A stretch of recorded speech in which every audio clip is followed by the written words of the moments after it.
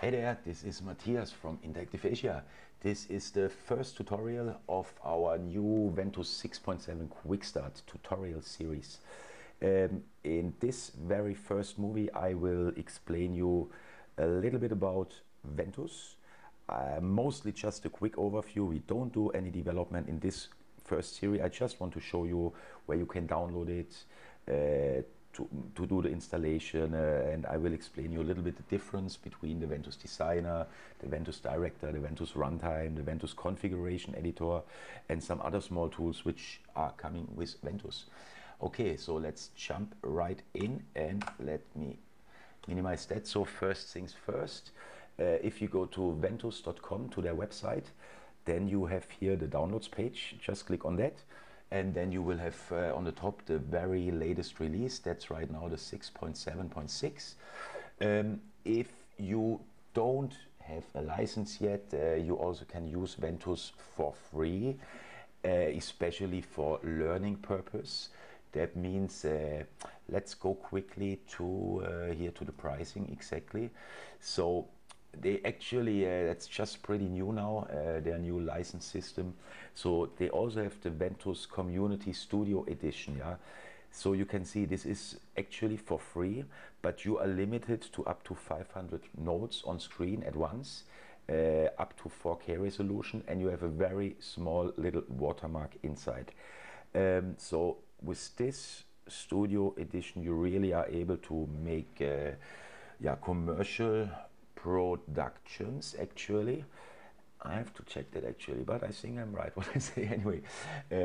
Exactly, but for learning purposes they also have the PLE here. Yeah, the PLE, that means Personal Learning Edition.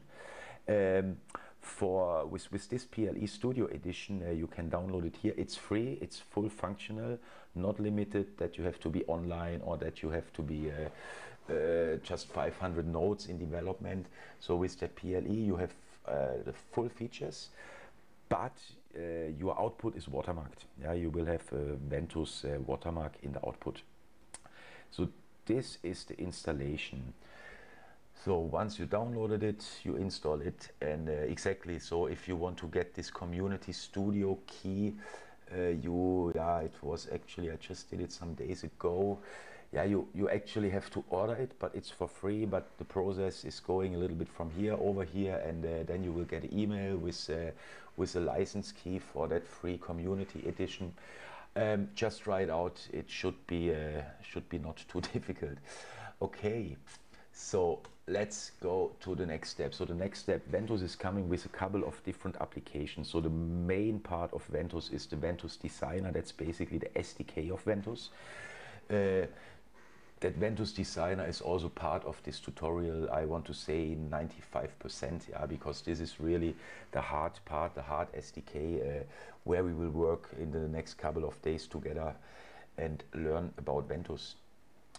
So let me open that one quickly. So like I said already, the Ventuz Designer is the SDK to develop Ventuz application. It's the common tool which we will use in this training, and exactly here what we talked before already about the PLE and the Community Edition. Then there's the Ventuz Runtime. So the Runtime is actually a tool which you mostly don't see, yeah, because that Runtime don't has a user interface.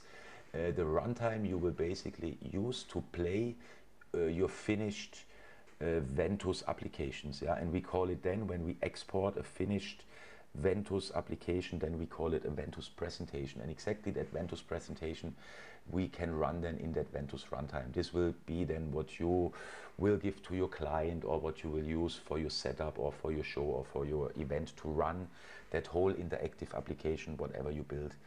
The Ventuz Director is a control interface to control and to change Ventuz presentations during the runtime.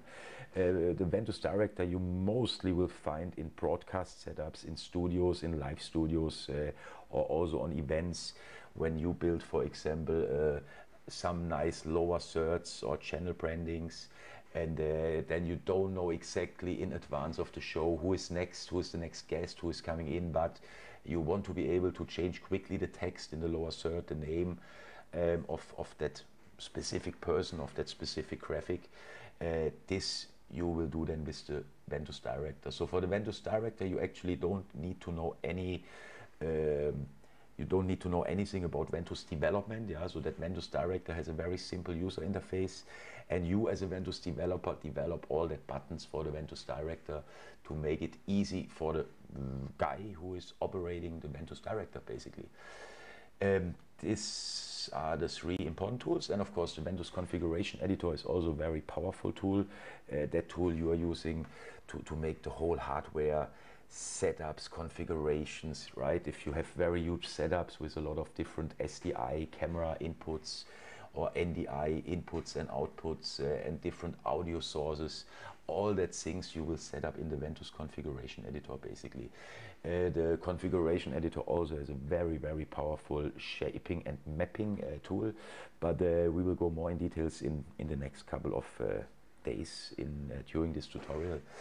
And last but not least, there's the Ventuz License Manager. That's a very small tool, yeah, where you just update and activate and configure basically your Ventuz licenses.